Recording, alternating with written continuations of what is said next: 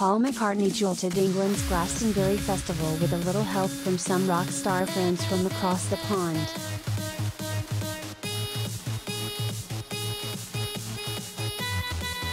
Bruce Springsteen and Dave Grohl dropped by Sir Paul's headlining set as the iconic event welcomed back pandemic-weary fans for the first time in 3 years.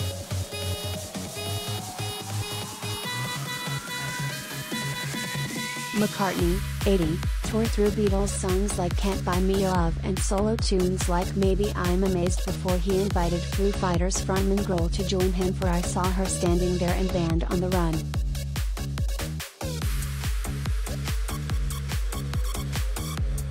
Following his friend from the west coast of America, McCartney introduced another surprise from the east coast of America.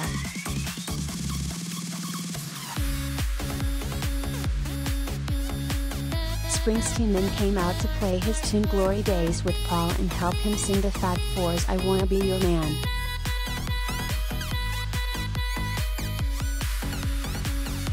After running through 7 more hits, McCartney invited the former Nirvana drummer and the boss back on stage to help him close the show with the end from Abbey Road.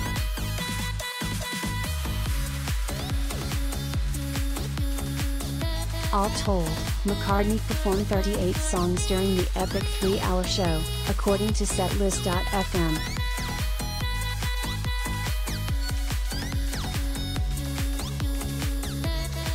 "Thank you Dave, thank you Bruce, thank you Glasgow," McCartney told the Rapture's audience before leaving the stage.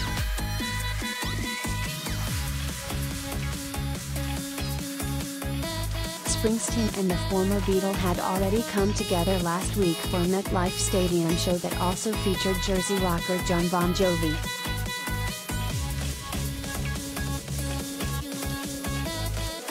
The 5-day Bring Your Own Blues Glastonbury, held at Woody Farm, finally celebrated its 50th anniversary after a 2-year delay, welcoming more than 200,000 fans.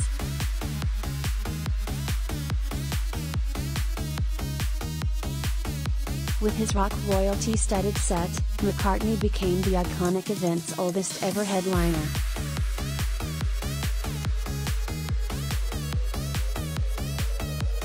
Billie Eilish took center stage on Friday night and Kendrick Lamar was slated to headline Sunday's performances.